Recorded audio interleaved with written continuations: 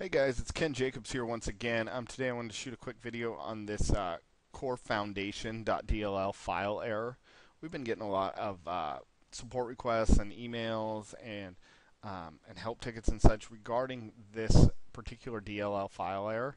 So I wanted to make a quick video, and I also made a post on my blog. If you click the link below the video, it'll take you to my blog, and you can follow along with the step by step on exactly how to get this fixed up.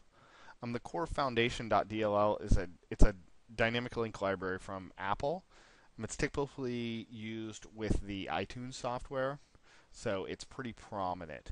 If you're getting any Corefoundation.dll file messages, then there's a really high probability that the problem actually lies in your registry. You may see something like, file corefoundation.dll is not found, or this program requires the DLL file which wasn't found in your system, or the file is missing, or something completely different. As long as it's referencing corefoundation.dll, then we pretty much know it's a registry problem. To fix this, what you need to do is just click the link below. It'll take you to my blog post where I walk you through the step-by-steps on exactly how to get this fixed. It should only take about 5 or 10 minutes at the longest, and you should be back on the road pretty quickly.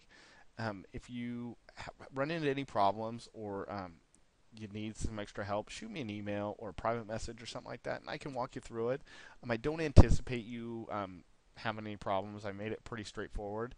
But if you do, of course, shoot me an email or a private message. I'll do what I can to walk you through it. So just click the link below, follow the instructions, and you should be good to go. I hope this helps. I'm sure it does, and I will talk to you soon. Thanks.